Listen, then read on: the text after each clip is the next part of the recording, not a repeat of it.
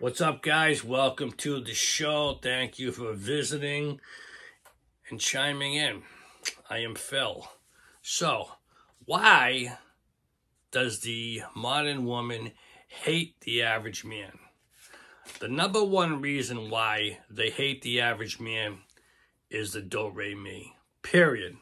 End of sentence. That's it. Put the captions up. That's really what it is. And that's the truth. If they can't get by that, I mean, I'm not talking about traditional women or the average woman. I'm talking modern women.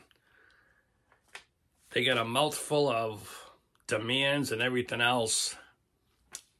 And I think we're pretty good at spotting the gold diggers, because not only my show, it's everybody else's show has been spouting off.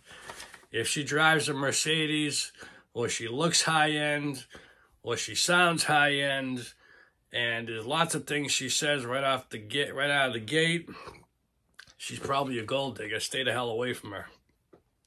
They've probably got their own little tricks and trades saying, if he looks like a grub, if he acts like a grub, if he's cheap, if he won't take you here or there, or won't buy you this, they have their own standards.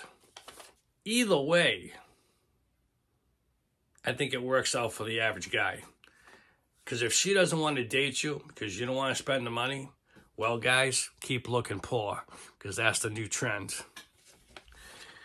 And I will be glad to bring a pocket full of money if they need it. But that's for the average woman that really gets to, I stepped on a pen, sorry, that really gets my attention. Other than that, honestly, if you're taking them out for a coffee date, shouldn't cost you more than $20 for both, I would think.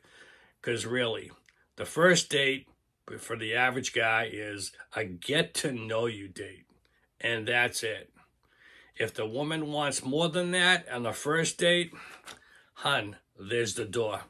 Because you're a fool if you're spending hundreds of dollars on a first date, because all she wants is a free meal.